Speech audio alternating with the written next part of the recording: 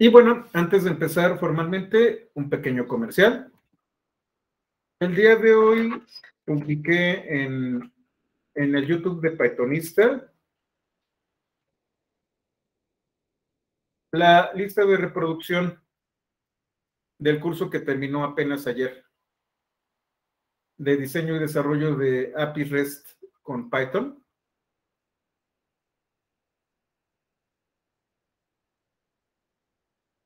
Son casi 20 horas de curso y está bastante bueno.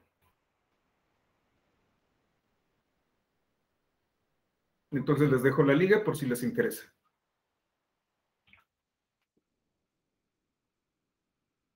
Entonces ahí hablamos sobre OpenAPI, hablamos sobre Postman, hablamos de cómo se desarrolla una API REST. Y al final ya terminamos un poco con GraphQL y me falta solamente un video que tiene que ver con APIs asíncronas. Yo calculo que entre hoy y mañana va a estar. Bueno, mañana va a estar. Disculpen también algunos de ustedes, hubo un cambio con respecto a los horarios. Hoy me sentí un poco mal de salud, una indisposición. Debí de haber comido algo que no estaba bien. Pero bueno, afortunadamente ya en el transcurso del día me sentí mucho mejor, entonces la cancelé, pero bueno, hay que seguirle. ¿No es la lista de videos completa de Django, Carlos? ¿Cuál falta? Por favor, recuérdamelo, a veces se me pasa.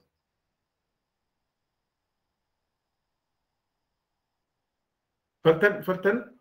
¿Solo es uno de Django? A ver, déjame ver. Denme un segundito rapidísimo, ¿eh? No, si quieres lo veo.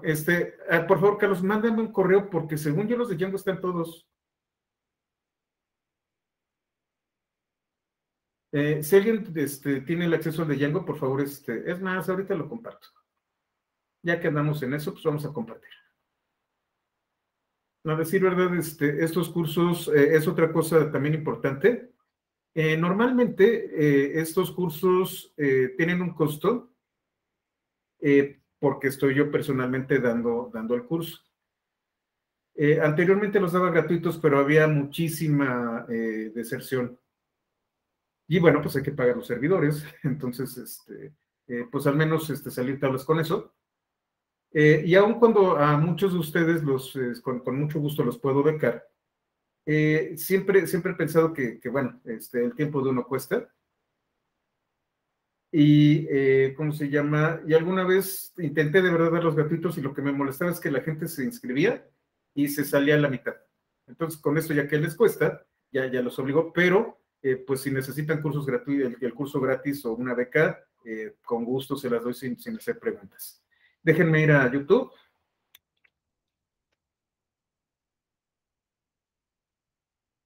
Vamos a ver dónde está YouTube Studio. Playlist. Introducción a Django. No, tengo 8.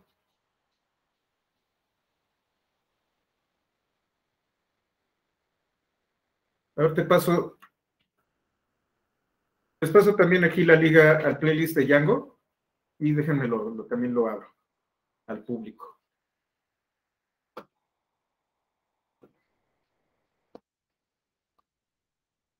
Digo, ya va a ser Navidad. Y normalmente, después de 1 o 2 meses de que yo doy los cursos privados, hago públicos completamente en YouTube los cursos,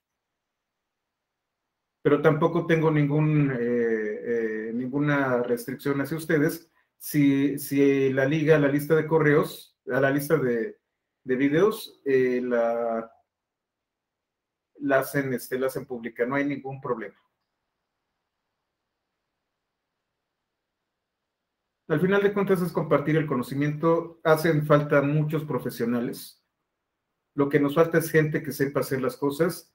Y pues si puedo poner mi granito de arena para que seamos mejores profesionales y el día de mañana me inviten una chela como colegas, pues por supuesto que sí.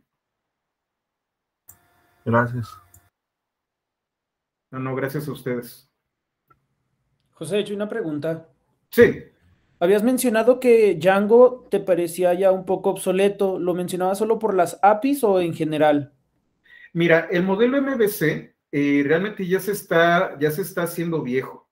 Ahorita prácticamente todo está pasándose a APIs. De hecho, en la chamba, en cuanto donde estamos trabajando algunos de nosotros, ya estamos enfocando el negocio a APIs a partir del próximo año. De hecho, estamos viendo esa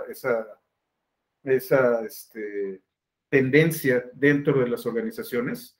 Ya tenemos muchos dispositivos clientes. Entonces, con las APIs, la parte del back se facilita porque solamente estás haciendo transacciones, las transacciones necesarias, y todo lo demás lo tienes desde el cliente, y el cliente puede ser una televisión 8K, puede ser un dispositivo de IoT, puede ser un teléfono móvil, ya sea Android o ya sea Mac, o puedes tener distintos clientes, y tú puedes desarrollar el front para el cliente que tú estás haciendo. En cambio, con MVC, simple y sencillamente diseñas para un tipo de cliente en especial, y si haces un poquito, ¿cómo se llama esta cosa? Ahí se me fue. Ay, ahorita me acuerdo del tipo de diseño, pues puede cambiar la pantalla y el contexto, pero a decir verdad, no te da la misma, pues la misma, ¿cómo se llama? Usabilidad, experiencia de usuario, que si tú desarrollas un cliente a la medida con herramientas diseñadas para ese front en particular. Entonces, MVC ha sido muy útil, pero el gran problema que tienes es que ahora hay muchísimos dispositivos y muchos medios en los que estás consumiendo la información del back. Es más, tú puedes exponer una API y quien desarrolla el back puede ser inclusive otra persona u otra organización. Django fue construido hace 15 años con las tecnologías y con las particularidades de Python de aquella época. Estamos hablando de que todavía era Python 2. Entonces, pasarse al tema de las APIs y luego utilizar comunicaciones asíncronas y luego meterse con WebSockets y todo esto, pues sí le está costando trabajo a Django. Entonces, si tú piensas hacer una aplicación tradicional que sabes que va a utilizarla únicamente tus clientes en web, está bien. Pero si tú estás hablando de una aplicación que va a ser consumida por móviles o que vas a desarrollar un cliente nativo y que además vas a tener, si tu cliente está en un móvil, entonces muy seguramente no vas a tener conexiones constantes. Y entonces tienes que pensar en comunicaciones especializadas para móviles y también comunicaciones concurrentes y asíncronas. De hecho, voy a hacer un video esta semana de eso, de qué es concurrencia y cómo es una API asíncrona, para que entiendan de lo que se trata. Y sí, como dice Responsive, gracias, Jay. Y como dice Roger, sí, ya deberíamos, y es lo que estamos haciendo también en cuanto, ya debemos de pensar en la nube, en el famoso Cloud Native.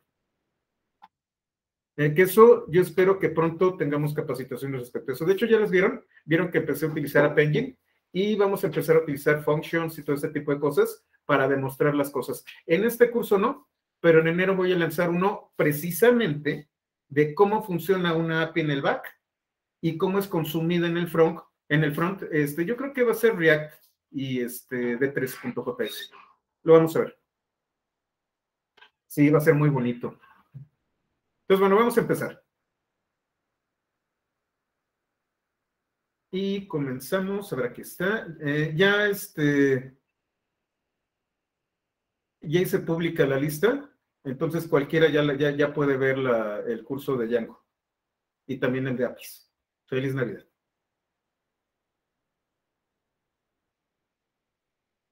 Y vamos a lo nuestro. Vamos a conceptos básicos de Numpy. Y ahora sí, agárrense porque viene mucho código y vienen cosas no pesadas, pero sí de bastante volumen. Como les comentaba ayer, Numpy es la base de prácticamente todo SciPy. Numpy es el componente fundacional de SciPy y de muchos proyectos relacionados con el cómputo científico. Y contiene una biblioteca de recursos especializados en realizar operaciones optimizadas en arreglos de datos. La documentación es enorme. Hay tutoriales, cómo utilizas la API de C, total, para gente que viene del mundo de MATLAB. Una de las grandes ventajas que tienen estos proyectos es que la documentación es extensiva. Y entonces, y crece tanto que yo más que recomendarles comprarles un libro, cómprense 1 o 2 libros de referencia. Pero si realmente quieren estar al día y saber todo lo que contiene el proyecto, váyanse a la documentación.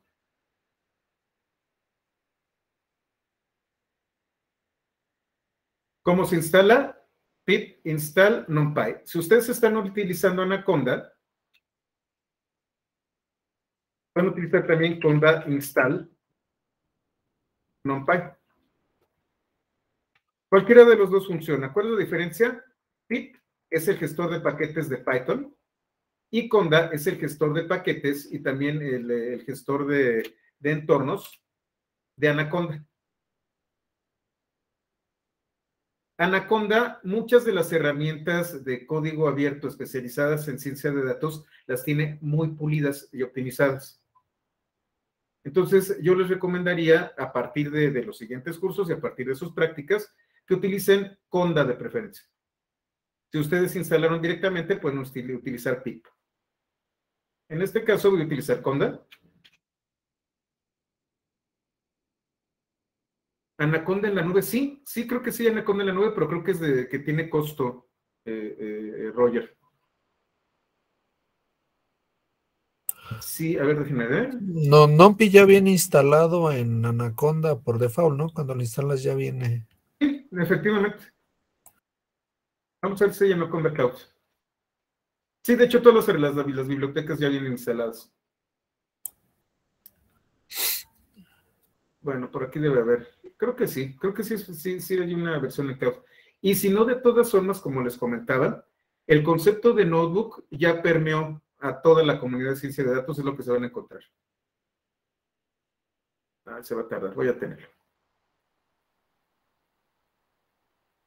Ya está instalado, entonces no tienen ustedes problemas. Si descargaran los apuntes y solamente tuvieran Jupyter Notebook, necesitarían instalar, en este caso no. Cuando nosotros importamos el paquete, import es el comando de importación, van a encontrar prácticamente en toda la bibliografía que le vamos a llamar NumPy. Entonces, el paquete se llama NumPy, y lo vamos a utilizar como NP. Siempre que encuentren NP, nos estamos refiriendo a NumPy. Lo importo, y entonces todo el paquete ya está dentro del intérprete de esta notebook, dentro del kernel. El componente base prácticamente de todo lo que hacemos con cómputo científico son los arreglos o arrays. ¿Y qué son? Colecciones ordenadas e indexables de datos del mismo tipo. Aquí es en donde, a diferencia de los objetos list o dict que tiene Python, los arreglos siempre van a ser datos del mismo tipo. Los arreglos de NumPy no son estructuras de datos que contienen referencias a objetos. Denme un segundito, por favor.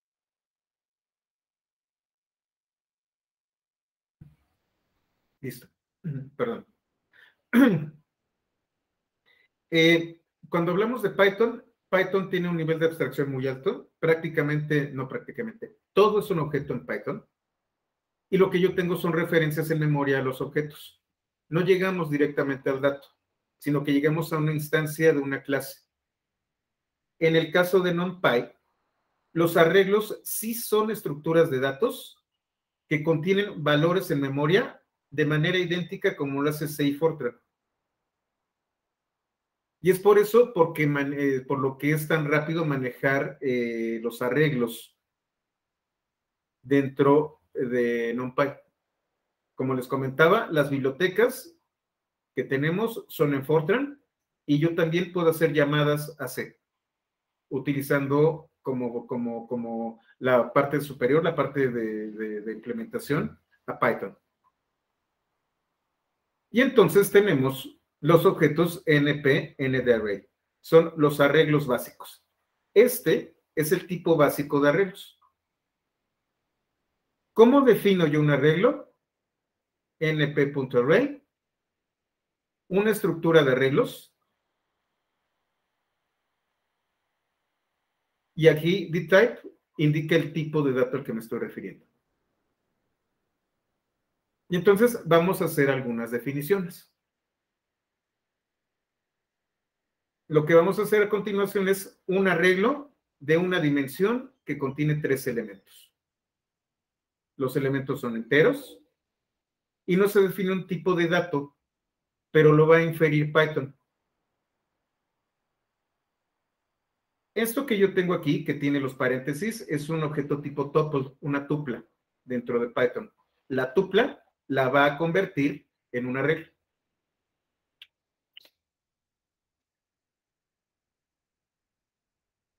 ¿Y cuál es el tipo de arreglo? NDArray.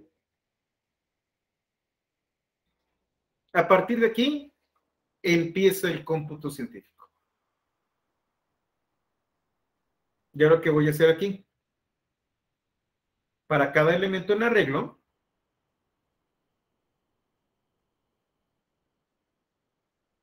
imprime el valor y el tipo de dato del que se trata. De hecho, voy a colocarlo un poco más moderno utilizando fstrings.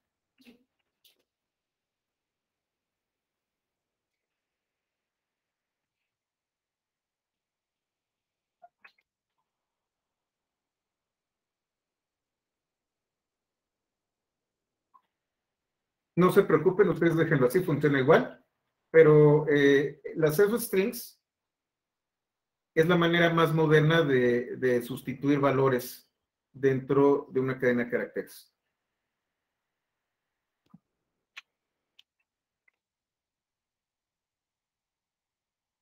Entonces, si ustedes se fijan, es valor 1 y el tipo es int 32, un entero a 32 bits de Numpy. La manera en cómo se manejan estos valores es distinta a cómo nosotros manejamos los enteros, por ejemplo, en una regla. Perdón, en un objeto tipo total, por ejemplo.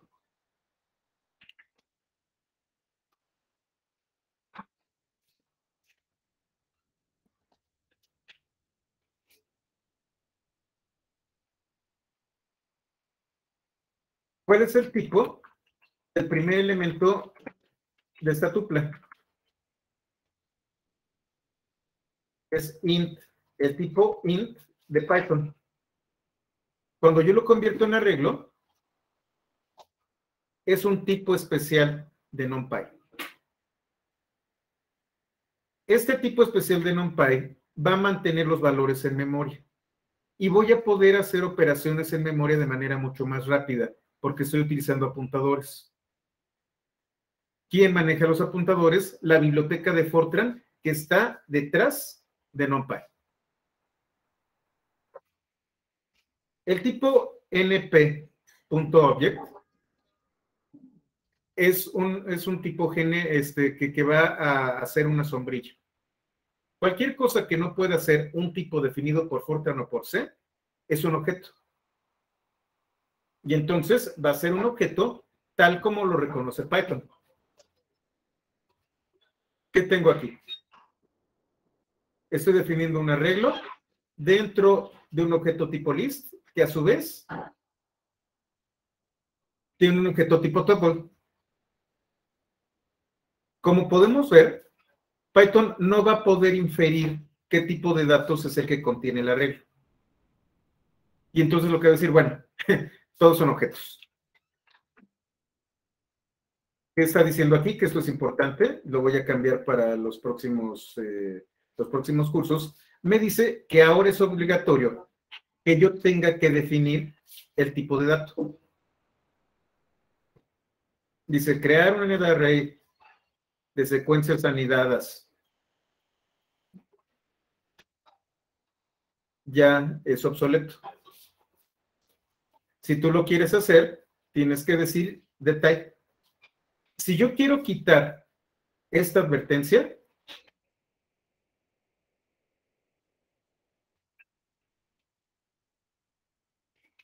tengo que hacer esto.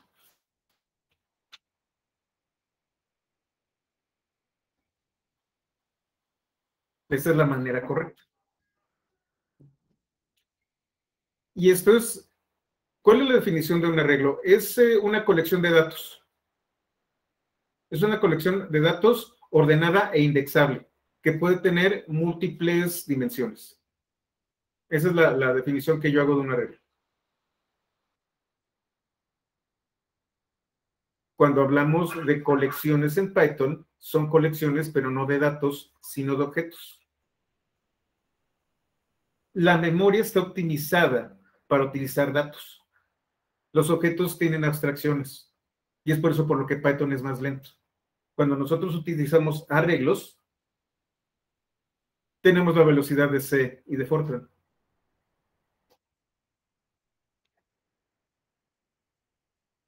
Entonces ya lo tenemos. Ahora lo que voy a hacer es, a este arreglo, que es idéntico al de acá arriba,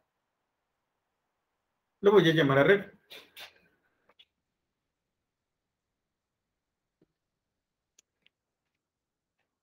Y ahora fíjense. Aquí arriba estaba definido por Numpy el tipo. Aquí, D es una clase de tipo de str. En Python, para los que no programan en Python, tipos y clase son lo mismo, son sinónimos.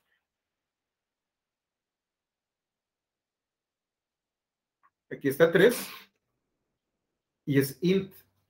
Y aquí está la tupla y el tipo es tuple.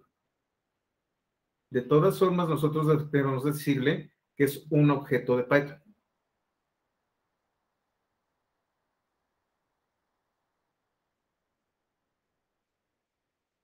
Los arreglos tienen dimensiones y formas. Los arreglos de NumPy son estructuras que a su vez pueden contener arreglos en varios niveles o dimensiones. Todos los arreglos en una dimensión específica deben de contener el mismo número de elementos. Cuando nosotros hablamos de álgebra,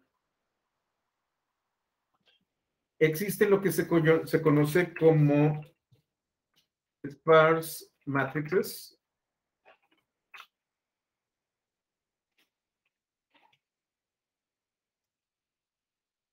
Que son matrices escasas.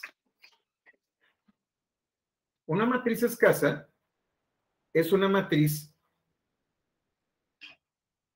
que no está llena de valores. En este caso puede ser 0, pero podría ser null. En el caso ¿cómo se llama? De NumPy, nosotros vamos a utilizar matrices que siempre van a tener valor.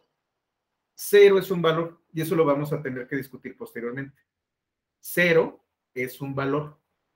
Null o none, en el caso de Python, es algo que no tiene valor. Cuando yo coloco 0, 0 es valor. Cuando yo coloco none, es que no existe un valor. ¿Qué me está diciendo aquí?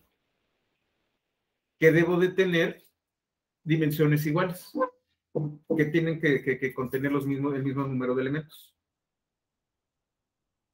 Y entonces, todas las matrices, todos los arreglos, perdón, tienen un atributo que es ndim, el número de dimensiones.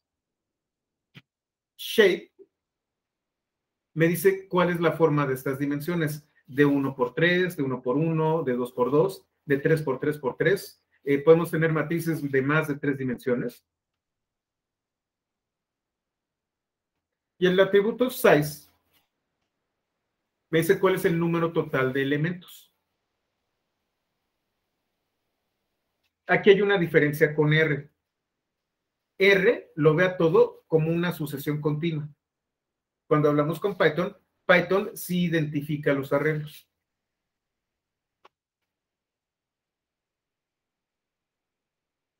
Entonces, ¿qué estoy haciendo? Estoy tomando un arreglo, estoy generando un arreglo de un elemento.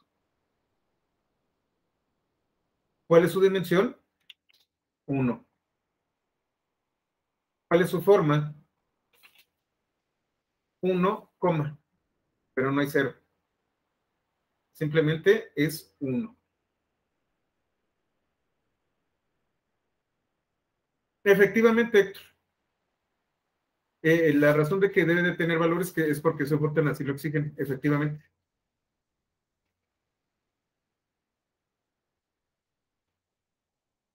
Y por ejemplo, aquí tenemos size, en donde me dice exactamente cuántos elementos tiene. 1.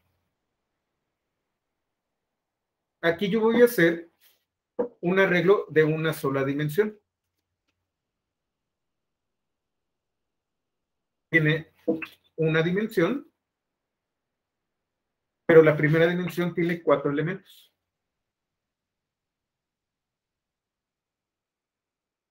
Y en total son 4 elementos.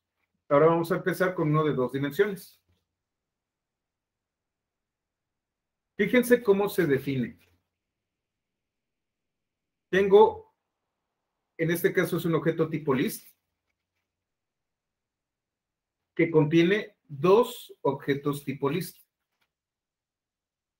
Una de las ventajas que tiene Python es que cuando yo coloco una coma, puedo colocar enter y cualquier número de espacios y Python los va a ignorar.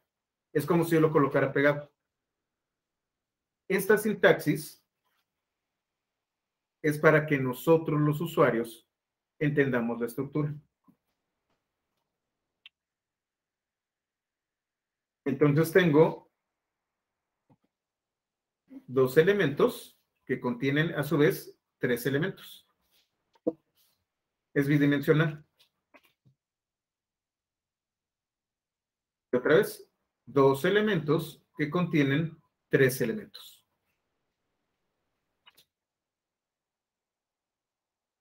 El tamaño es de 6 elementos en todo el elemento, en todo el objeto. Vamos a hacer uno tridimensional. Es relativamente fácil poder identificar las dimensiones de un objeto. Simplemente cuenten los corchetes o los paréntesis o lo que coloquen ustedes aquí. Si aquí hay 3, significa que es de 3 dimensiones. Tenemos 3 dimensiones en donde hay 2 elementos en cada dimensión y de estos 2 elementos tenemos otros 2.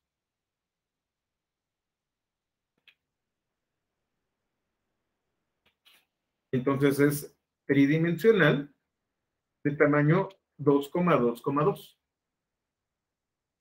Tengo 8 elementos en total. Y puedo hacerlo de 4, de 5, de 10 dimensiones. Desafortunadamente para nosotros como seres humanos que vivimos en un espacio tridimensional, bueno, al menos lo percibimos porque ya saben que en la física dicen que tenemos múltiples dimensiones, solamente podemos pensar lógicamente en 3 dimensiones. Cuando tratamos de abstraer un arreglo de más de 3 dimensiones se nos puede complicar. Y entonces, ¿qué tipos de datos somos los que manejamos? Numpy, voy a arreglar un poquito el texto, define tipos de datos que extienden los tipos que ya tiene Python. Y que están relacionados con los tipos de datos de C y de Fortran. Estos tipos de datos pueden tener diversos tamaños dependiendo del número de bits asignados para almacenarlos. Aquí, en esta liga, están los tipos de datos.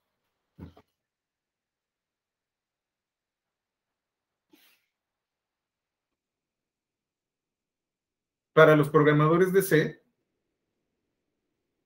esto les parece bastante familiar.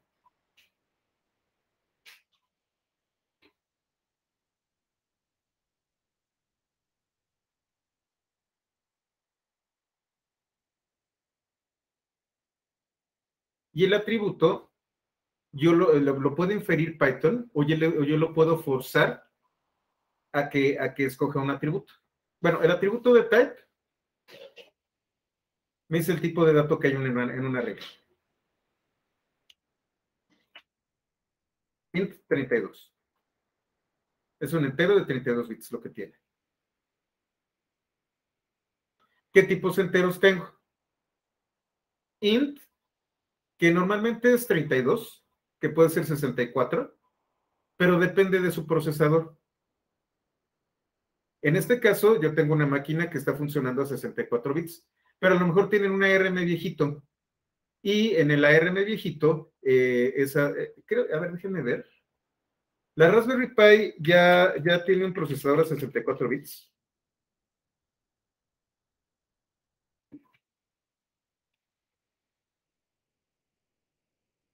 Sí, es un V8.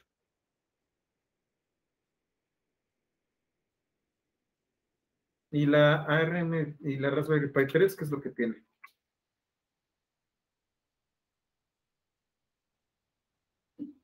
Sí, creo que ya funciona a 64 bits. Dependiendo de su hardware, ustedes van a definirle el número de bits que pueden manejar. Si estamos hablando de máquinas pequeñas, procesadores ARM viejos, van a encontrarse de 16 y 32 bits. No van a poder procesar 64 bits. Ya en procesadores más modernos, digo, ya la Mac es un procesador ARM, el M1 es ARM, entonces pues ya se imaginan el poder de cómputo que tienen esas cosas. Lo normal es que por defecto sea 32 para ahorrar memoria y 64 bits es el límite.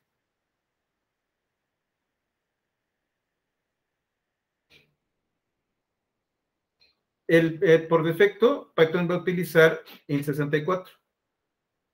Pero como lo dice aquí, en el caso de que esta notebook se ejecuta desde Anaconda, es posible que el tipo por defecto sea 32, como lo vimos aquí arriba.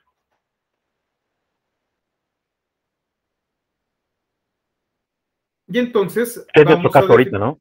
¿Perdón? Es nuestro caso ahorita, ¿no? Que Así utilizamos una Anaconda. Sí, efectivamente. En este caso, voy a definir varios arreglos de enteros. Contiene exactamente los mismos datos, pero por defecto lo está definiendo como en 32. Pero yo le puedo decir uint es un entero sin signo y a 8 bits. Como no tiene signo, cuando es menor que 0, se va para el otro lado. Y entonces este -1 es 255. Como es de 8 bits, el mayor número que puede tener es 255.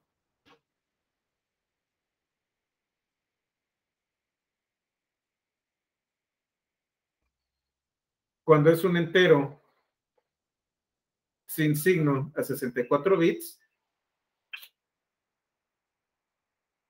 ese es el máximo número que puede tener.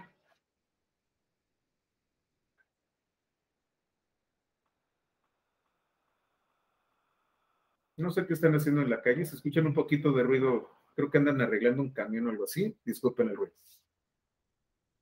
También tengo un tipo que es byte. Byte va de -255 a 255.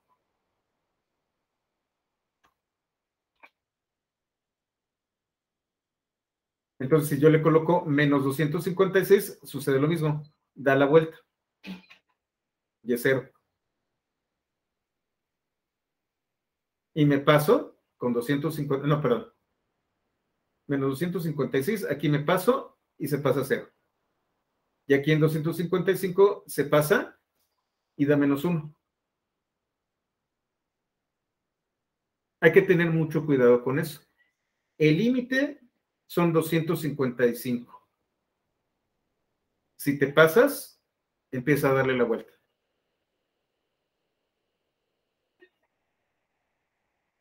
El tipo ubyte es de 0 a 255.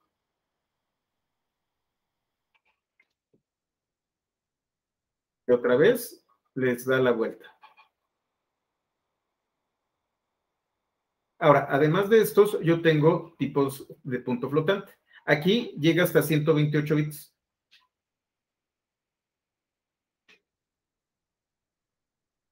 Y si no se define, Python va a utilizar float 62 o 64, dependiendo de su sistema operativo.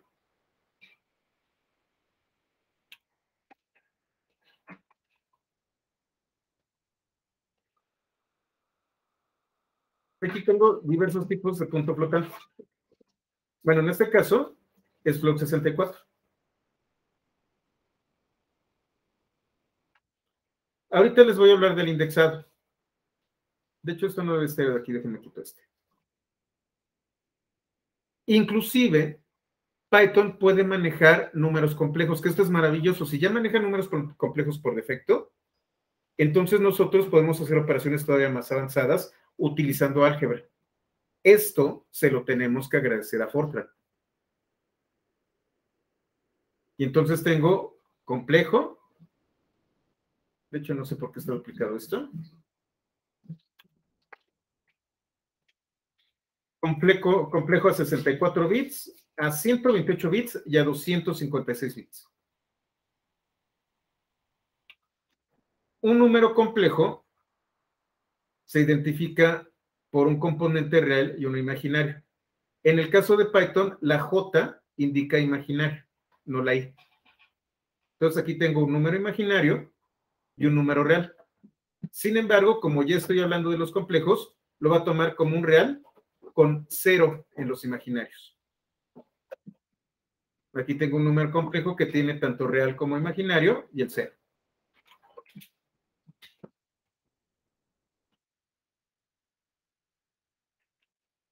Entonces es un número complejo de 128 bits. Tenemos booleanos. Fíjense, aquí tengo 1 y hola. Y aquí tengo false y 0. Cualquier cosa distinto de 0, de null o perdón, de 0, de non o false, es false. Cualquier cosa distinta de eso es 1 y 0, non y false o algo vacío es 0. Perdón, a ver, déjenme, me organizo. 1 es el valor que tiene por defecto true. Cualquier cosa distinta de 0, de non o un conjunto vacío de algo, un elemento vacío, va a ser true. Y 0, non o conjunto vacío va a ser false. Y entonces yo tengo 1 que se convierte en true, hola que se convierte en true, false que bueno no tiene pierde, y 0 que tampoco tiene pierde, es false. Si yo le coloco aquí 10, se vuelve true. Si le coloco non,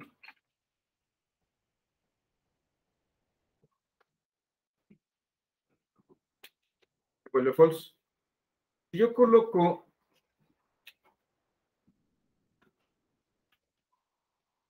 un conjunto vacío, tiene que ser non, es false.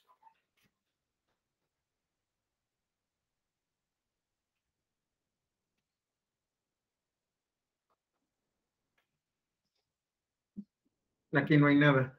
Y entonces genera un error de evaluar. Hay que tener mucho cuidado con lo que metemos.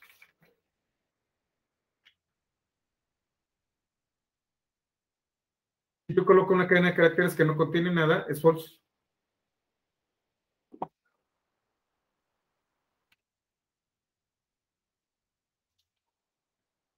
Esta es una característica de Python que no tienen otros lenguajes.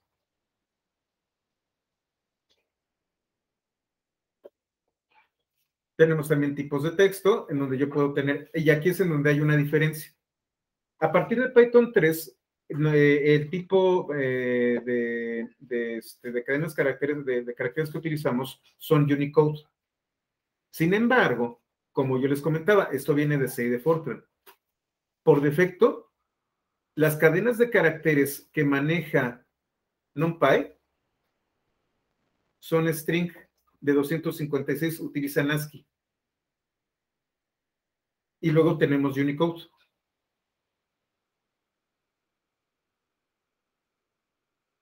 Si yo le digo string normal, es con S. Si no es Unicode. Y además, tengo un entero que define el tamaño del elemento de máxima longitud. ¿Para qué sirve esto? Otra vez, porque estamos hablando de posiciones de memoria y espacio en memoria. Y esto también es herencia de Fortran.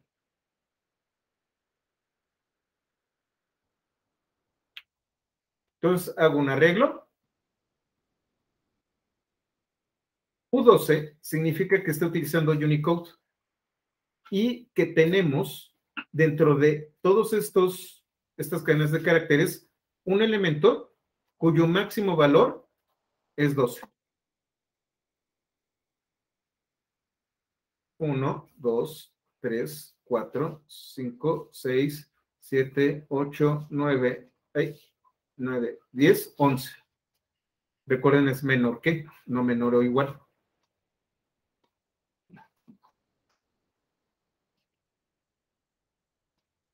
Ahora le estoy diciendo que el tipo de datos es Unicode. Es lo mismo, es Unicode y está tomando el tamaño máximo. Aquí le estoy diciendo que es bytes. Y en Python, nosotros tenemos un tipo de dato que es bytes, que tiene la B al principio de la cadena de caracteres, y solamente podemos colocar código ASCII. Pero fíjense, ese string de tamaño 12. Ahora le estoy diciendo que sea un string.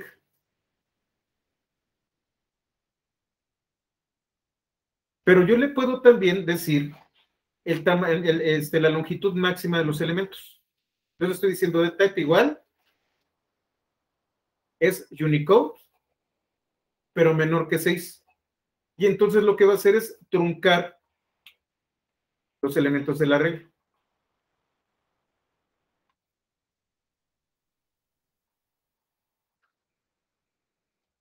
Fortran no está muerto.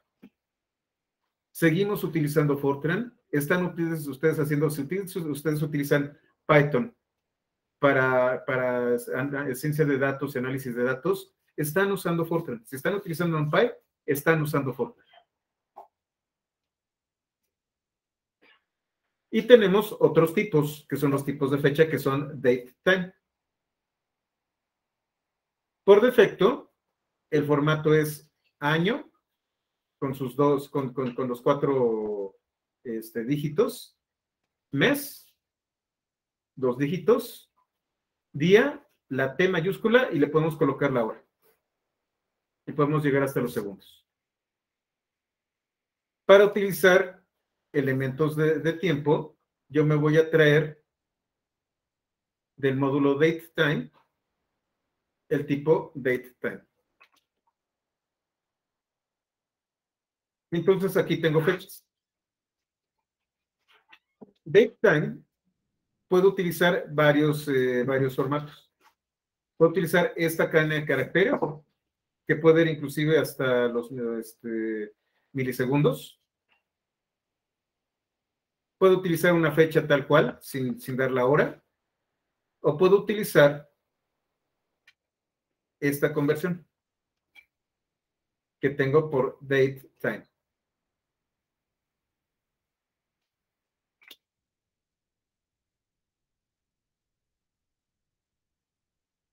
Entonces aquí están las fechas.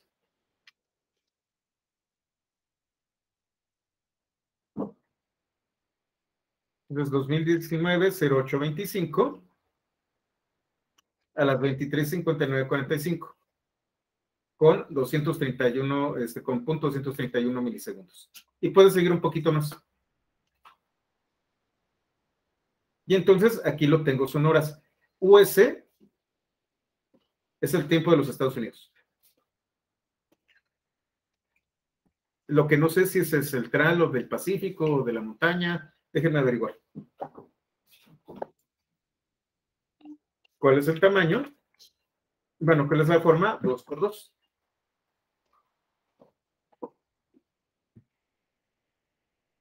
Tengo también una manera de guardar lapsos de tiempo. Una cosa es una fecha y la otra es un periodo de tiempo. Y es el tipo NP delta time. Voy a utilizar una propiedad que vamos a estudiar posteriormente que se llama broadcasting. Si ustedes recuerdan, aquí tengo las fechas. 2019, 2018, 2020, 2019 otra vez. Lo que voy a hacer aquí es a mi fecha de hoy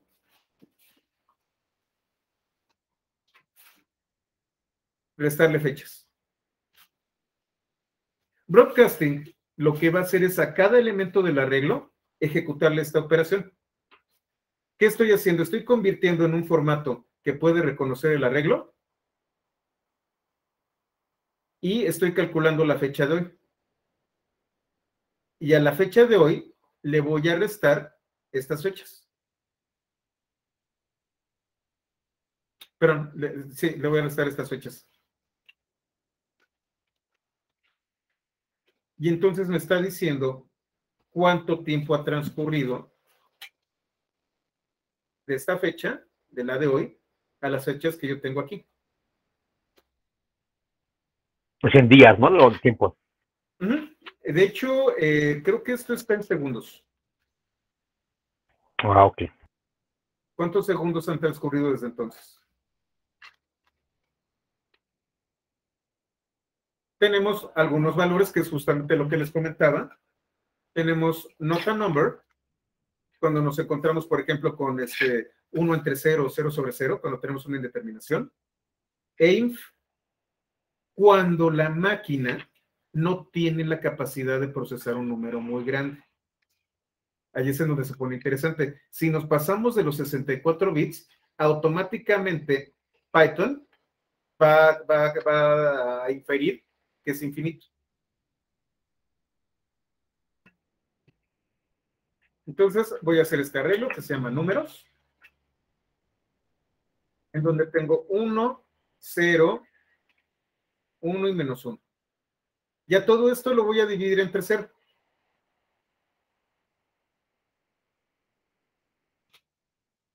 Obviamente se espanta, dice, ay, ¿qué está pasando aquí? Simplemente es una advertencia, no es un error. Y entonces tengo 1 entre 0 infinito. 0 entre 0, una indeterminación. Menos 1 entre 0, menos infinito, y 1 entre 0, otra vez infinito.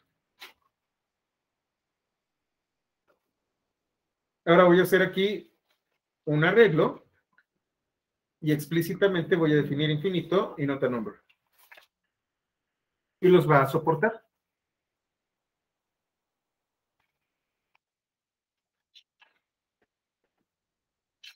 Y aun cuando el resultado de la operación da por resultado números finitos, el valor del segundo elemento excede la capacidad del sistema. ¿Qué estoy haciendo? Digo, 1 elevado a los 1654, pues no tiene problema, pero 2.5 es infinito. Efectivamente, sí es un número, pero no es posible que Python lo pueda procesar correctamente. Y entonces infiere que es infinito. Esto evita que haya un overflow. ¿Hasta aquí todo claro? ¿Vamos bien? ¿No hay muchas dudas? Sí, todo bien. Muy bien, perfecto. Vamos a continuar. Para limpiar su celda, si quieren reutilizar los apuntes, es cell, all output y clear. Y entonces las salidas las limpia.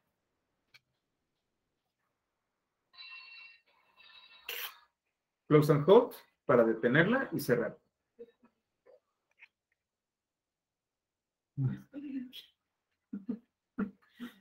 Y vamos a la gestión de arreglos.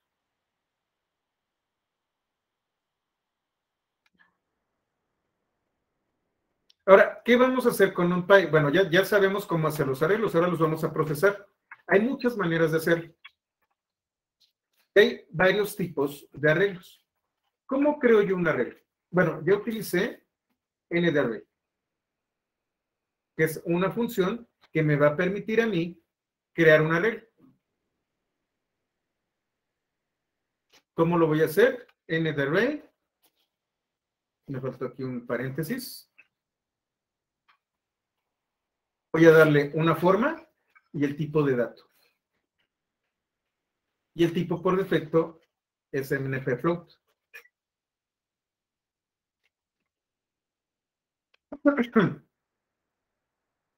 Hay una advertencia. Ya, vamos a quitar float. Así tal cual. ¿Qué es lo que está ocurriendo? Fíjense, el contenido de N de array, se supondría que es una matriz que es, ¿cómo se llama? Que debería de estar vacía. Pero si ustedes se fijan, tiene un número extremadamente pequeño. Cada elemento tiene un número extremadamente pequeño. ¿A qué se deberá? Lo que ocurre es que está tomando posiciones de memoria. Como no le estoy diciendo nada, lo que está haciendo es apartar memoria y generar este espacio, generar un apuntador hacia donde está la memoria. Si hay un poquito de basura en la memoria, lo va a tomar.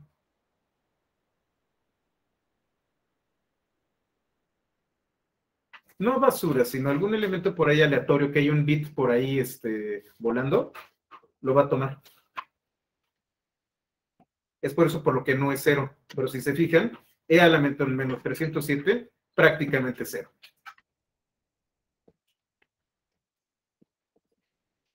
Si yo hago N de array y le digo que el tipo es U10, son cadenas de caracteres vacías.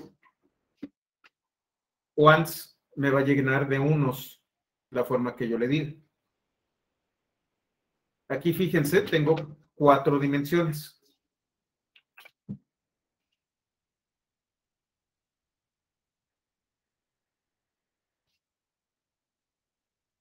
Tengo 4 dimensiones. Mi primera dimensión es de 2 elementos, la segunda de 5, la tercera de 3 y la cuarta de 6 elementos. 1, 2, 3, 4.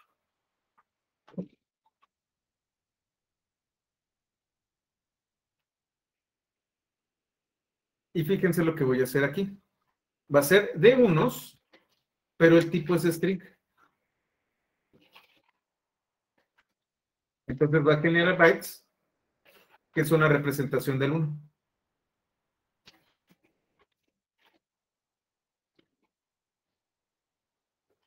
Puedo llenar de ceros. Ahora sí, en lugar de tener esta basurita,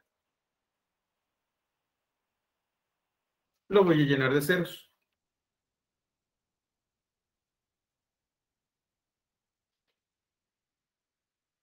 Me va a decir que utilice bool nada más. Sí, ya son algunas modificaciones del lenguaje. Entonces ya uso bool.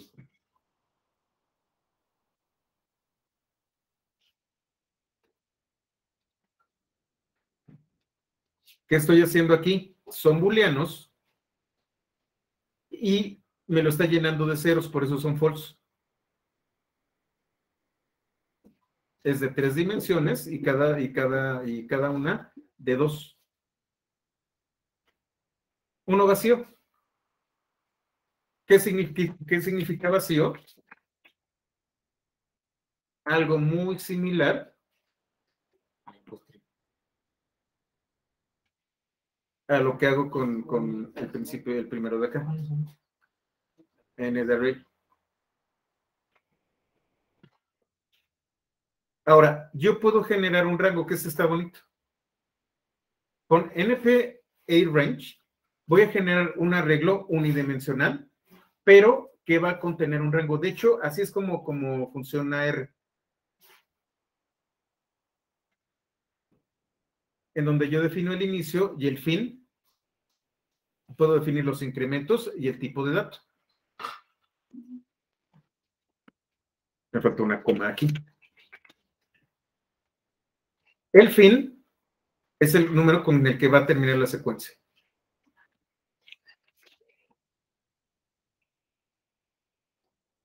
El valor por defecto del valor inicial es 1 y el valor por defecto de los incrementos es de 1. Entonces, un rango que va de 5 a 12. Pero antes del 12, llega antes del 12 en los incrementos. Este arreglo siempre va a ser de una dimensión. Ya después nosotros lo vamos a modificar. Aquí tengo un rango de que da de menos 3 a 9 en incrementos de 4. Y va a ser float.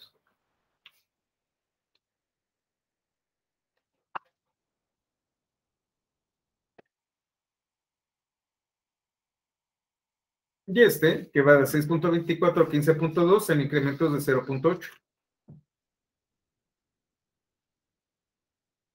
Tengo otra función que es muy bonita, que es linspace.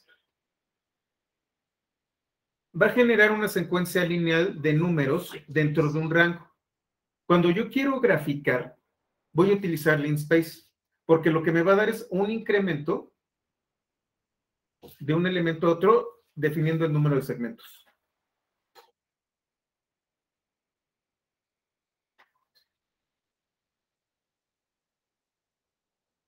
Por defecto, son 50 segmentos. Si yo no le digo cuántos segmentos, van a ser 50.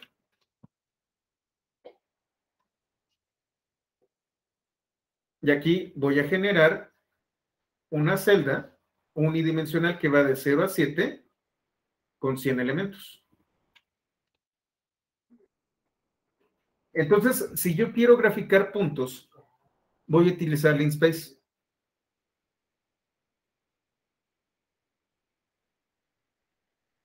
Jump space es una secuencia de números en una escala logarítmica dentro de un rango dado.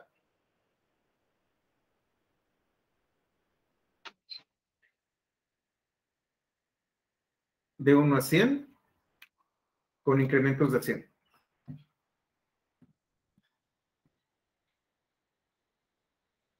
Y entonces esto está utilizando una escala logarítmica.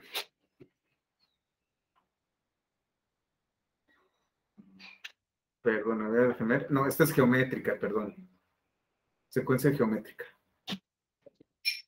Sí, con razón, había algo raro.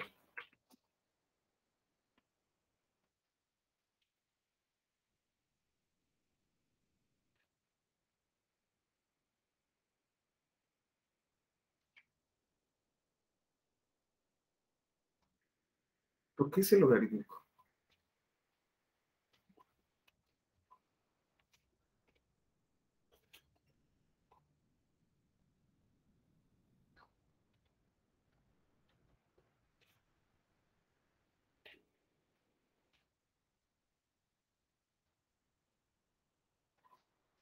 Y este sí es logarítmico.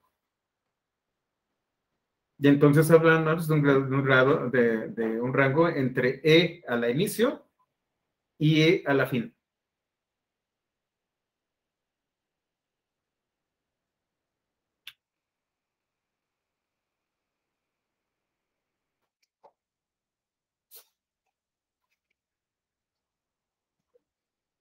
Y entonces lo hace a través de estos elementos.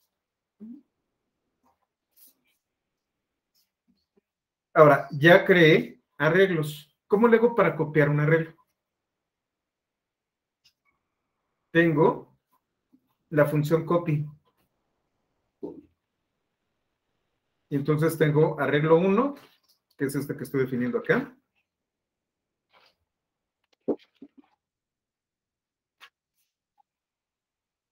Arreglo 1. Arreglo 2. Que es una copia de arreglo 1.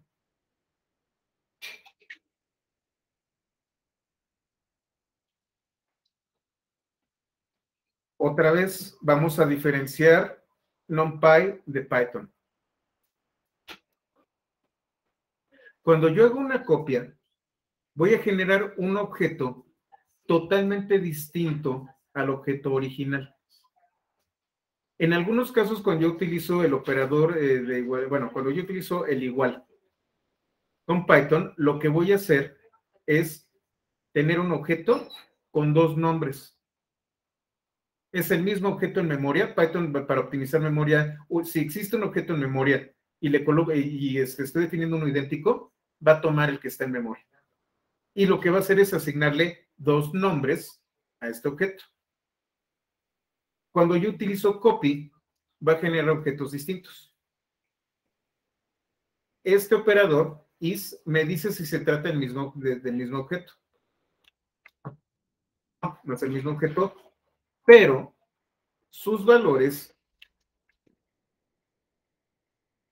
son iguales. ¿Qué está haciendo? Está revisando de uno en uno. Y entonces, 1 es igual a 1, true. 2 es igual a 2, true. 3 es igual a 3, true, y así. Otra vez, esto es broadcasting.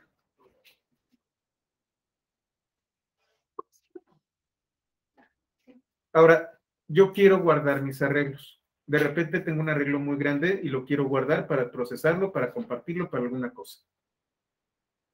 Yo puedo utilizar varias herramientas. Tengo Save Text, donde yo voy a permitir guardarlo como un archivo de texto, utilizando una estructura similar a un archivo CSV. Creo este arreglo. Y si ustedes se fijan, aquí no tengo arreglo.txt.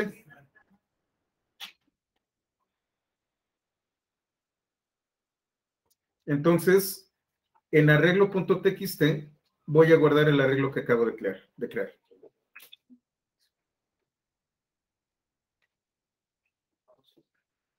¿No hay un cat? Ah, caray.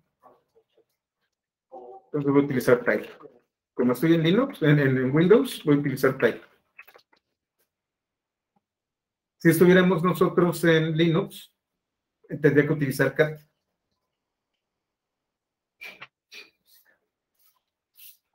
Híjole, qué pena. Tengo cuates linuxeros que me conocen de hace años y me están viendo usar Windows. ¡Qué vergüenza! Bueno, disculpen ustedes. Entonces, lo que estoy haciendo es guardar este objeto. Aquí tengo arreglo.txt que fue creado hace algunos segundos y que contiene esto. Los separadores son los espacios.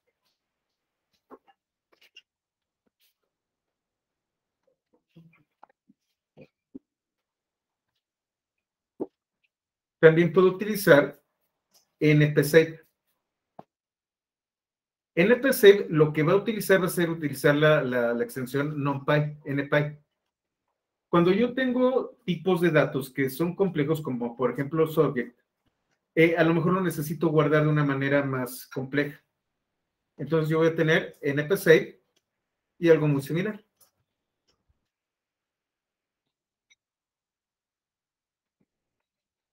Creo mi arreglo, lo guardo en arreglo sin extensión.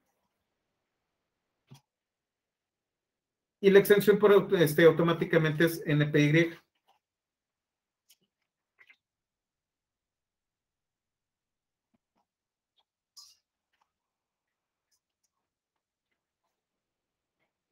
Otra vez voy a utilizar div.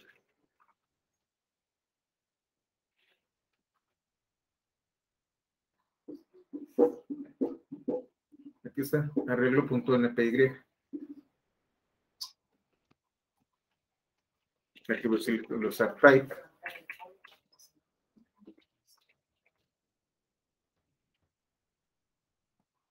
Y fíjense, es un objeto de Numpy. Y esta es su descripción. Tiene 4 elementos. No está utilizando el orden que utiliza Fortran. Y esta es su forma. Fortran por todos lados. Tengo también SaveZ. Cuando tengo un arreglo muy grande, lo hace binario y lo comprime lo más posible. Voy a tener arreglo y otro arreglo. ¿Cuál es la diferencia? Tanto con punto .txt como con npy, solamente puedo guardar un solo arreglo. SaveZ puede guardar más de un arreglo. Entonces tengo 2 arreglos. Los voy a guardar.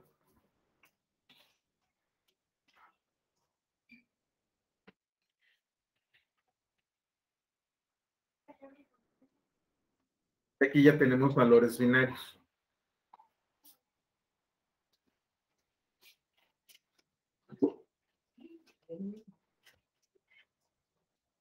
¿Cómo los extraigo? De hecho, es álgebra lineal, Roger y Héctor. Como yo les comentaba, la base de todo lo que es Numpy es el manejo, sobre todo, de matrices. ¿Cómo lo extraigo? Los que tienen texto, load txt, la ruta, y puedo definir cuál es el delimitador. Si yo no coloco nada, va a ser el espacio. Entonces, arreglo.txt, lo estoy trayendo a partir del archivo. Con load, puedo traer tanto NPy como npz. Voy a extraerlo y el objeto resultante le voy a colocar arreglo nuevo.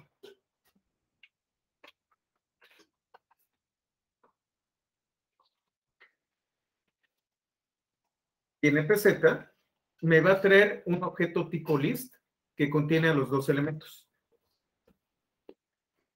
No prende. No es cierto. Es un tipo file que es muy similar a Open. Entonces voy a poder utilizar un for. Es como si yo abriera un archivo y cada uno de los arreglos fuera una línea. Y entonces yo voy a tener objeto y le voy a dar AR-bajo y el número. Entonces vamos a hacerlo. Lo traigo. El tipo es nps file. Y el primer arreglo es este de aquí. O puedo tenerlos así y utilizar un iterador. Este es 0 y este es 1.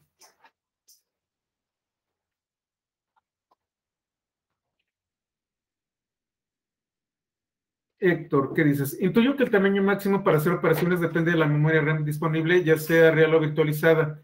Esto no necesariamente, Héctor. Cuando hablemos de herramientas como, bueno, la memoria disponible sí, pero por ejemplo con Dask, vamos a adelantarnos un poco, que es lo que quiero ver al final. Con Dask yo puedo generar un clúster, no solamente de cómputo, sino de memoria. Y entonces puedo consolidar un grupo de computadoras y un grupo de recursos de cómputo para poder hacer operaciones. Y entonces la sumatoria, menos un pequeño overhead de la memoria de todo el clúster, la voy a poder utilizar para hacer las operaciones. Entonces sería la memoria RAM del clúster disponible.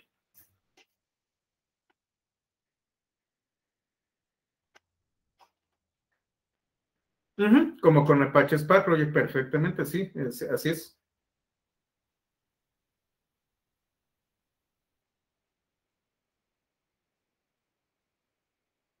Y aquí lo que voy a hacer es abrir arreglo npz, le voy a llamar datos,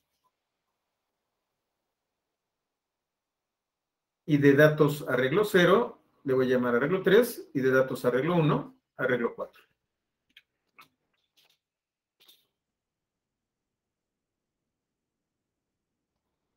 ¿Vamos bien? ¿Todo en orden?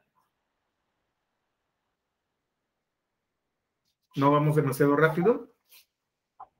Sí, todo en orden. Perfecto. A ver, son 10 sesiones, son 30 capítulos. Nos vamos a tener que echar de 3 a 4 capítulos diarios. Entonces vamos con el siguiente. Hay algunos que son todavía más complejos en donde me voy a tomar mi tiempo.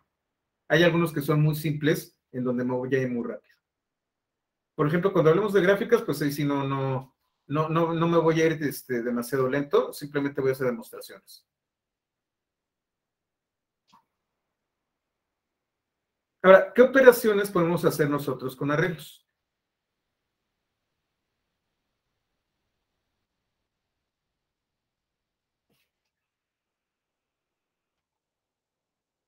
Primero importo. Y aquí voy a utilizar un ejemplo para que lo entendamos bien. Hay que entender bien el ejemplo porque vamos a jugar con las estructuras dentro de los arreglos. Imaginemos que yo tengo una obra. Soy ingeniero civil, entonces siempre tengo esa fijación. Tengo dos frentes y a cada frente le voy a colocar una brigada. Tengo brigada 1 y brigada 2. La brigada está compuesta por 3 personas, 3 oficiales. Y yo puedo cambiar el orden de las personas e inclusive contratar a otras personas cada día. Entonces, lo que tengo aquí es la relación de mis brigadas en una semana. Y entonces, lo que voy a hacer es tener esta relación. Esto es una matriz tridimensional. Es un arreglo tridimensional.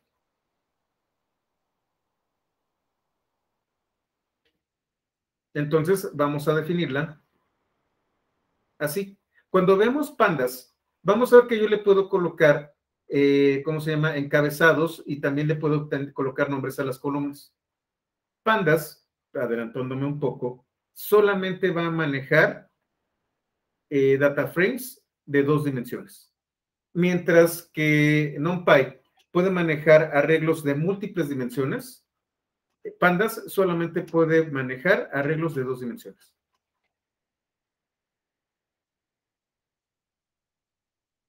Entonces, aquí estoy haciendo el arreglo, en donde tengo 3 dimensiones y tengo, para empezar, 5 elementos. 1, 2, 3, 4 y 5. Estos 5 elementos, a su vez, van a contener una matriz, cada uno, de 2 dimensiones. Y cada una de esas matrices va a tener 2 elementos. 1, 2. Y va a contener una matriz de una dimensión.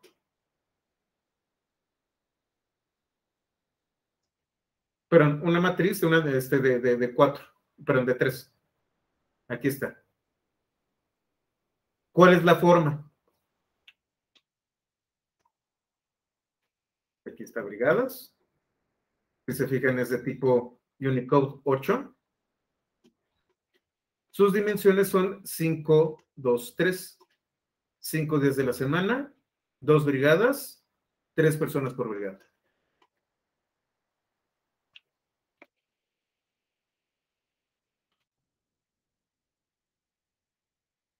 Lo que voy a hacer es tomar segmentos. Voy a partir este arreglo tridimensional.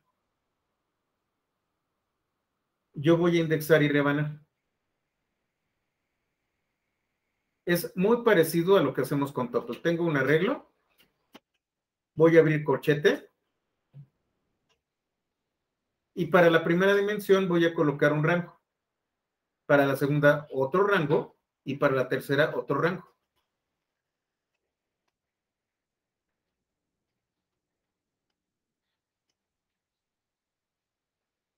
Donde rango puede ser inicio, fin e incremento.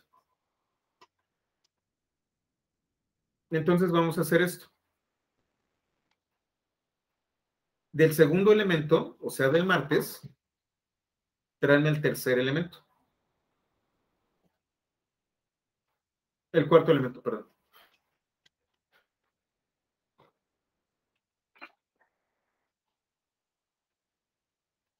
Ah, no, perdón, disculpen ustedes. Va a ser ¿cómo se llama? De la primera dimensión, tráeme del segundo antes del cuarto. Tráeme el 2 y el 3. 2, 3 y 4. Martes a miércoles.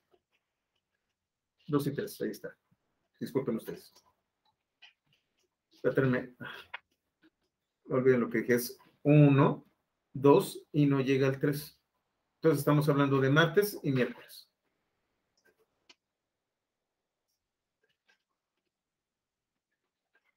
Entonces el martes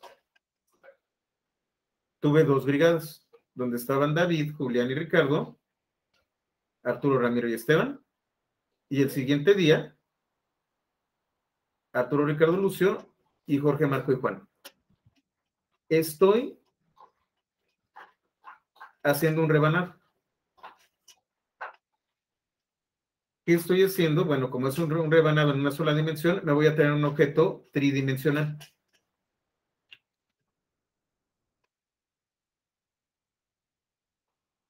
Vamos a hacerlo ahora, nuevamente, martes y miércoles, pero solo la segunda brigada.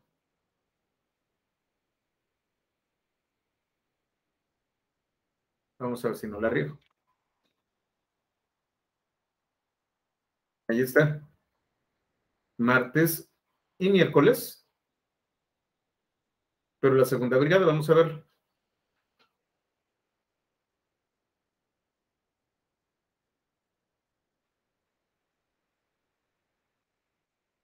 ¿Dónde está? Aquí está. Entonces estamos hablando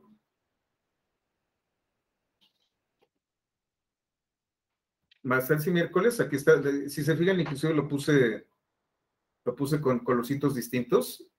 Me trajo esto.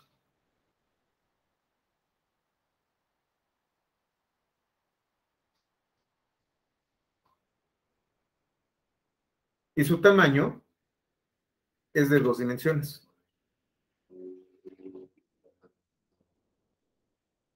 Y ahora aquí, cuando yo coloco los 2 puntos así, es tráeme todo.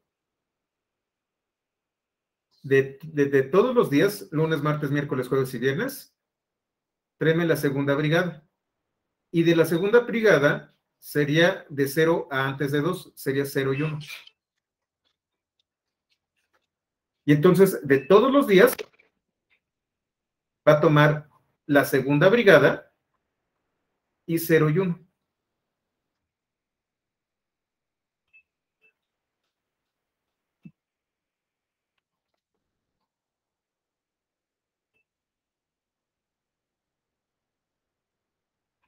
Sí, los índices empiezan en 0.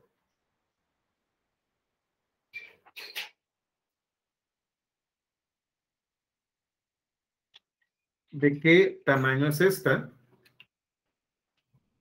De 2 dimensiones.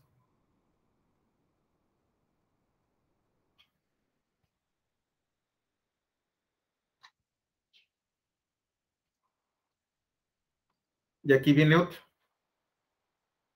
4, 0 y 1. En lugar de rangos estoy diciéndole exactamente qué es lo que quiero. El 4 es viernes. 0 es la primera brigada y 1 es el primer elemento. Perdón, y 1 es el segundo elemento. Segundo elemento, sí. Sí, Ramiro.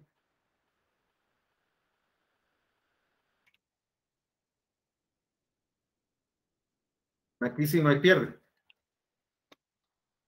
Es una cadena de caracteres. Ya no es un arreglo, es un solo elemento. No tiene forma porque es un solo elemento. No es un arreglo.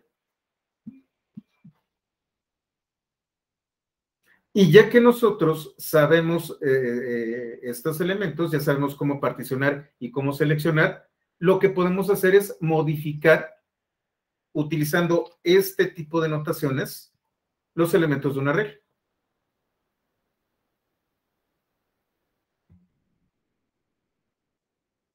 Entonces, otra vez, tenemos nuestras brigadas. Y voy a crear, otra vez, lunes, martes, miércoles, jueves y viernes, 2 brigadas, 3 oficiales por brigada. Voy a crear un arreglo llamado sustitutos, en donde me puse un poquito rockero.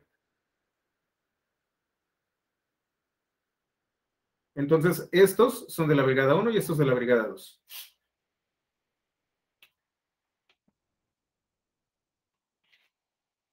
Es de 2 dimensiones.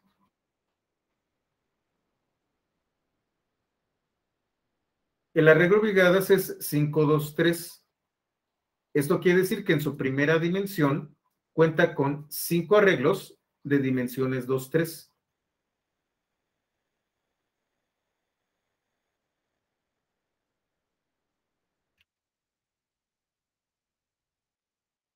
Entonces, cuando yo le coloque brigadas 4, que son las del viernes, me va a sustituir con estos monos estas brigadas. Entonces, para el viernes, estos son los sustitutos.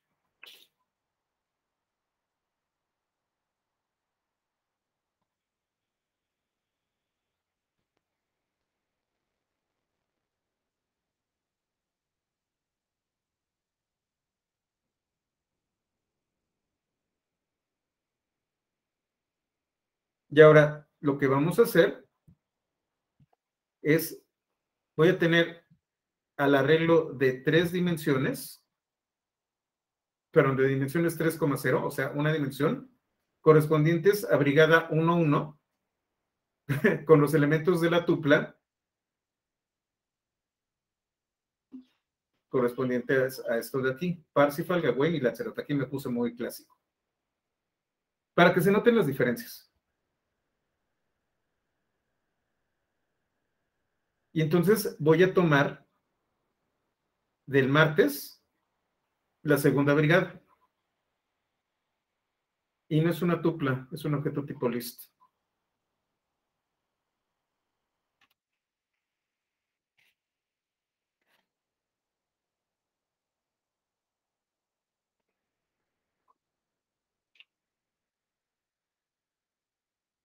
Y aquí está.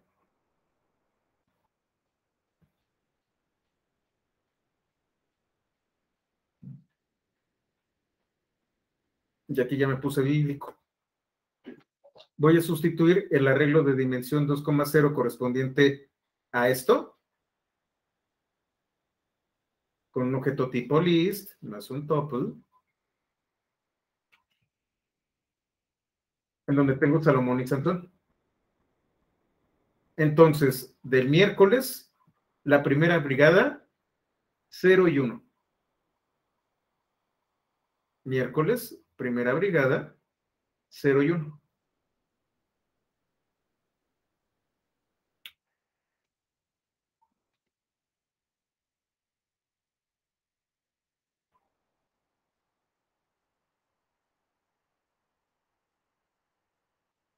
Y entonces aquí tenemos, ¿dónde era? Miércoles 0 y 1.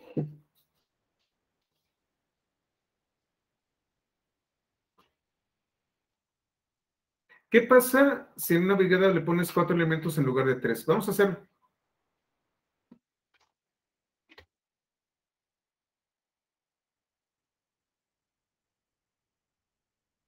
Esta es otra de las ventajas que tienen las notebooks. Pueden echar a perder. No se queden con lo que yo les enseñe.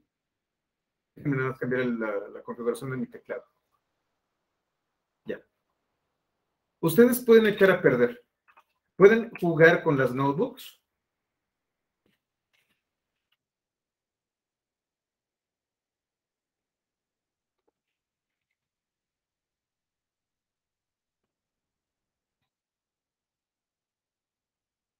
Entonces tengo un value error.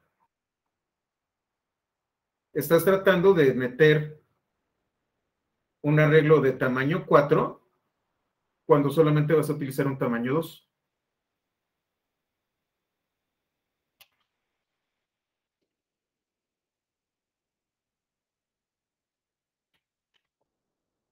Respondida a la pregunta, Héctor.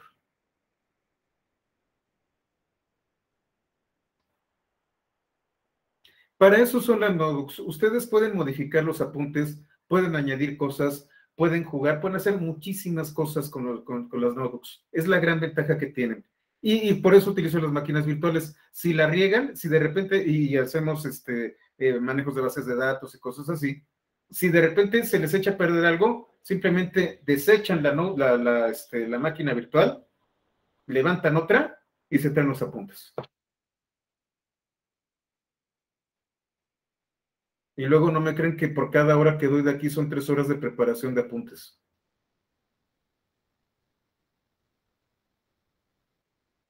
Sí me toma algo de tiempo hacer esto. Y aquí ya por último,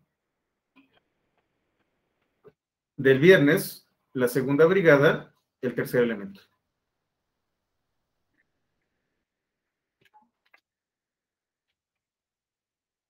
Pascual.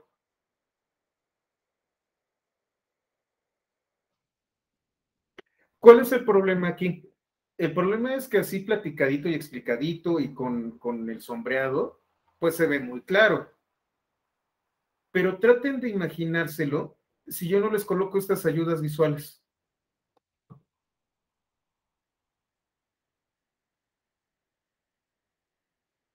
Es ahí en donde viene la complejidad. Nuestro cerebro trabaja hasta 3 dimensiones y ya cuando estamos en 3 dimensiones empezamos como que a trastabillar. Imagínense un arreglo de 4 dimensiones. ¿Cómo haría yo un arreglo de 4 dimensiones? Lunes, matutino, vespertino.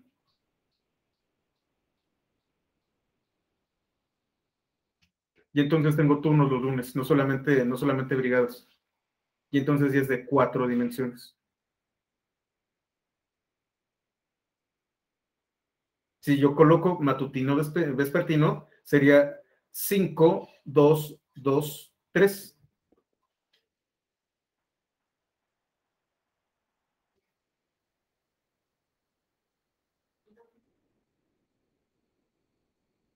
¿Sí lo captaron? Cuando hablamos de este tipo de estructuras, tenemos que ser muy imaginativos. Tenemos que identificarlas y poder trabajar de manera tridimensional. Y ya cuando hablamos de 4 dimensiones, todavía tenemos que ser más imaginativos. Todas las ayudas visuales son buenas.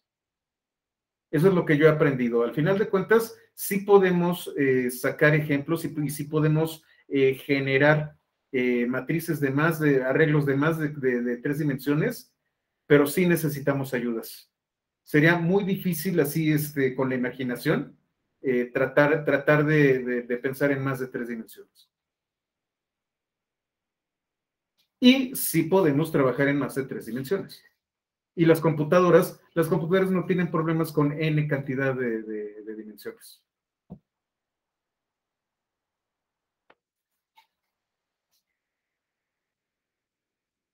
Y bien, y si esto les pareció complejo, hay indexación avanzada,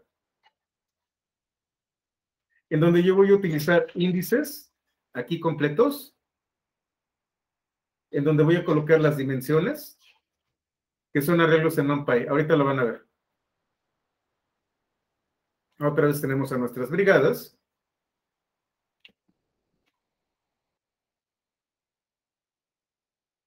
Así es. Por eso cuando nosotros hacemos mucho el tema de, ¿cómo se llama? De Data Warehouse y sacamos nuestros famosos ETLs, siempre pensamos en cubos. Ahí está la situación, Héctor. Y sí, tiene mucho que ver con BI.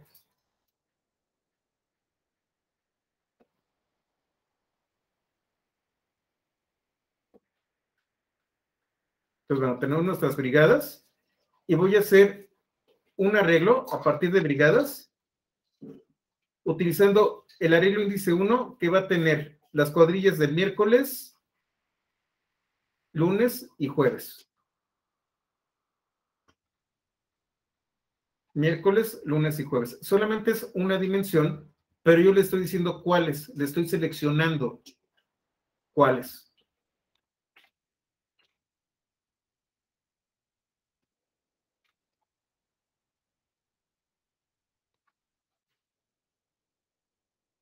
Y ahora voy a hacer un arreglo de 4 dimensiones. Y una de ellas contiene los elementos del jueves y lunes, y la otra del martes y viernes. Ahora sí es de 4 dimensiones. Y entonces voy a tener esto.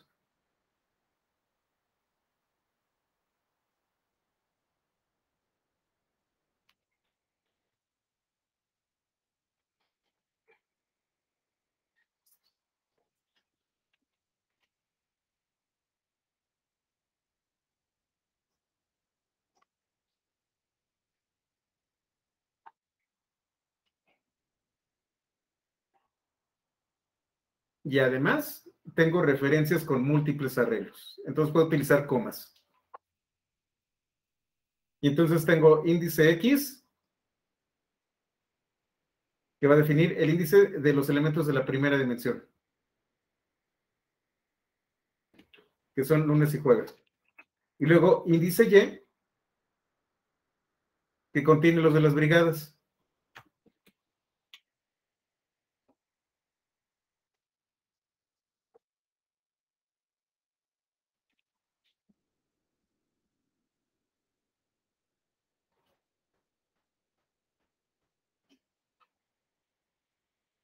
Está facilito, porque de 0 a 1, solamente 0.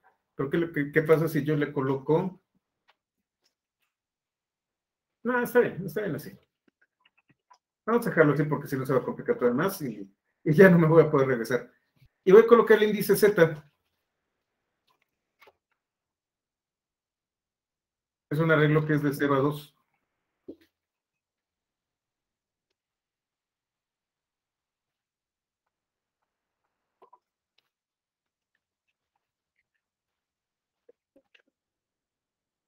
Voy a tomar el primer elemento y el tercero. De aquí tomé en Y. Tomé el primero y el segundo. Y en X, el primero y el cuarto.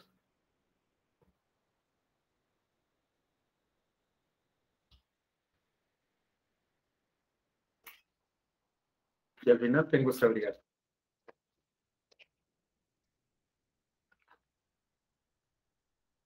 Puede ser directo, Carlos. Sin embargo, pues dependiendo del problema, ustedes van a utilizar cualquiera de estas notaciones. Es ahí en donde ustedes empiezan a trabajar un poquito y empiezan a escoger la herramienta. Normalmente cuando nosotros tenemos arreglos de más de 2 dimensiones, es Numpy. Cuando yo tengo arreglos de 2 dimensiones o menos, entonces es Pandas.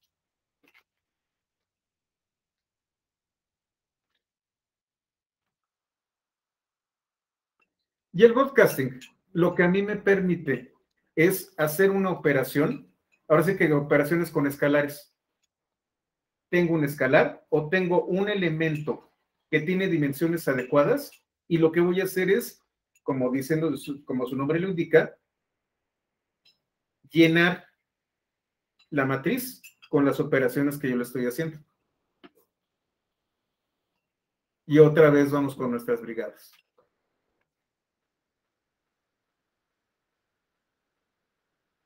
La segunda brigada del viernes va a ser llenada con la cadena Elton.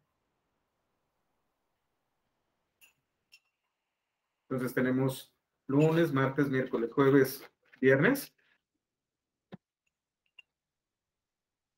Y la segunda brigada, Ricardo, Marco y Juan, va a ser Elton.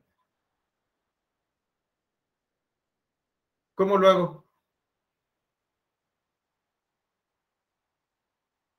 De la brigada del viernes, pero de la segunda brigada del viernes, igual a Elton. Estoy seleccionando un arreglo y le estoy aplicando un escalar. Y esto es broadcasting.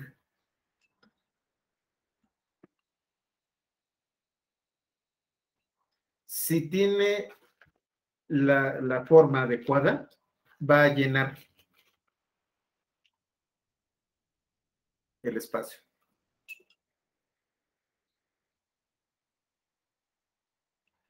Y ahora, todas las brigadas del miércoles van a ser Rocío, Marta y Angélica. Entonces, del miércoles, tengo un arreglo de 3 elementos. Si ustedes recuerdan, es 5, 2, 3. Y este es un arreglo 3.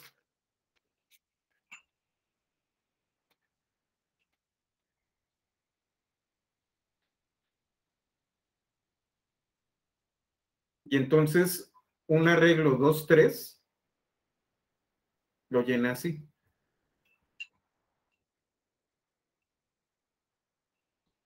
Y bueno, aquí estoy utilizando el operador de asignación.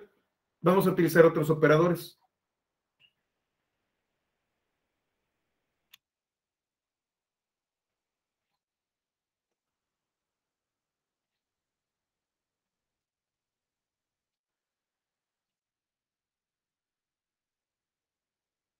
Entonces voy a generar y le voy a llamar matriz,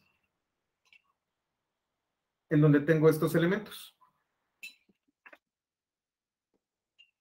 A cada uno de los elementos le voy a sumar 100.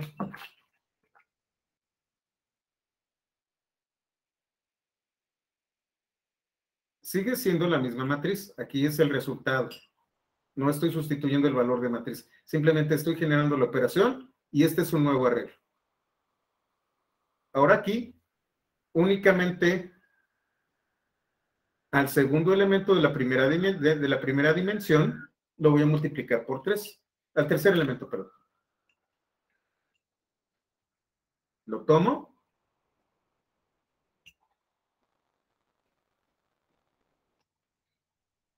Y lo multiplico por 3. Aquí va a ser 3 entre toda la matriz. Tenía un 0.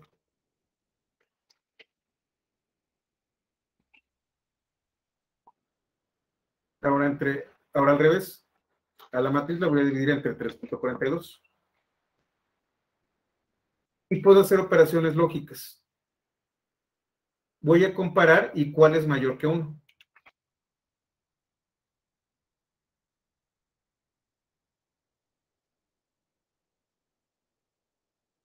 Y ahora voy a crear, bueno, ya tenemos matriz 1. Es de 3 por 3. Y voy a tener matriz 2, que es solamente de 3, de una dimensión. Y matriz 3, que fíjense, tengo 2 corchetes, son 2 dimensiones. Este es 3. Este es 1,3.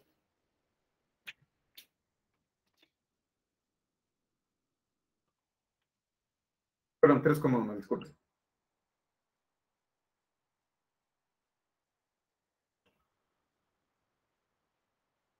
¿Qué voy a hacer? Voy a hacer una multiplicación.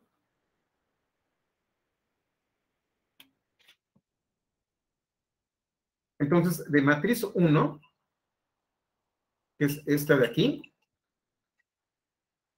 le estoy multiplicando matriz 2. Entonces, multiplico por 1, por 2 y por 3, por 1, por 2 y por 3, por 1, por 2 y por 3, por 1, por 2 y por 3.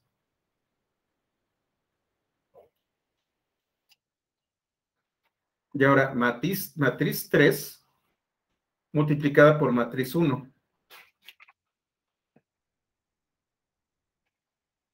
Y entonces voy así.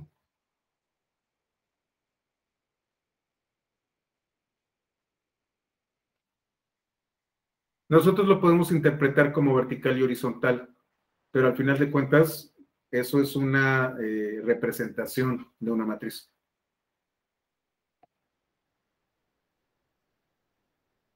Y aquí ya nos volvemos locos.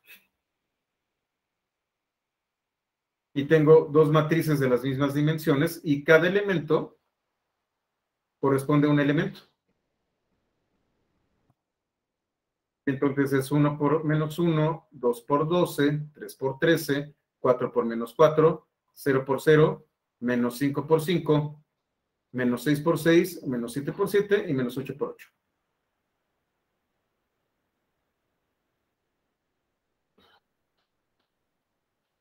Ya empieza a dolernos un poquito la cabeza. Sin embargo, este tipo de operaciones que son realmente complejas y difíciles de entender para nosotros, pues son pan comido para la computadora. Al final de cuentas, nosotros no vamos a trabajar tan directamente con los arreglos. Estas operaciones con arreglos también van a tener sus niveles de abstracción. Sin embargo, tenemos que entender cómo funciona todo esto para poder llegar a los otros niveles. Estoy yendo de lo más básico hasta lo que va a ir volviéndose cada vez más complejo conceptual y abstractamente. Esto, si lo entienden bien, también les da muy buenas nociones de álgebra lineal. Que de hecho por eso decidí sacar una serie totalmente nueva para herramientas, y la serie 300 se va a volver una serie exclusivamente para el tratamiento matemático con Python. Las matemáticas son muy importantes. Si ustedes se quieren hacer llamar científico de datos, la herramienta principal que van a utilizar son las matemáticas y muy particularmente el álgebra. Si a mí me dicen que son científico de datos y no saben lo básico de álgebra lineal, no son científico de datos. Son simplemente un usuario de paquetes. Efectivamente, Roger. De hecho, yo no me considero un científico de datos. Yo humildemente soy un masajista de datos. Me gusta apapacharlos.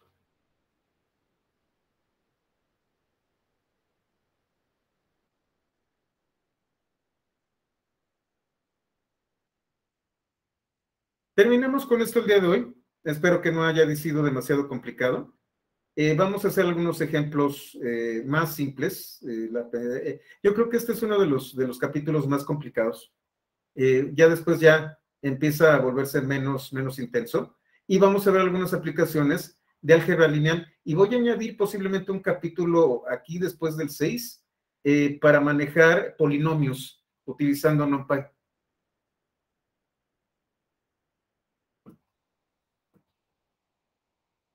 Los ifs de Machine Learning. Bueno, ya platicaremos de todo eso ya cuando llegue el momento.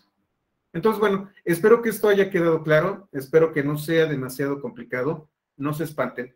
Es apenas las bases, pero las bases tienen que quedar muy firmes para lo que sigue. Al final de cuentas, si entendemos esto, lo que sigue se nos va a facilitar mucho. ¿Ok? Entonces, bueno, les agradezco que estén aquí. Muchísimas gracias. Procuro que hoy mismo tengan el video arriba, a veces se me pasa. Hoy estuve a punto de cancelar, disculpen ustedes, pero bueno, nos vemos mañana. Muchas gracias, buenas noches. Muchas Muchas gracias, hasta luego.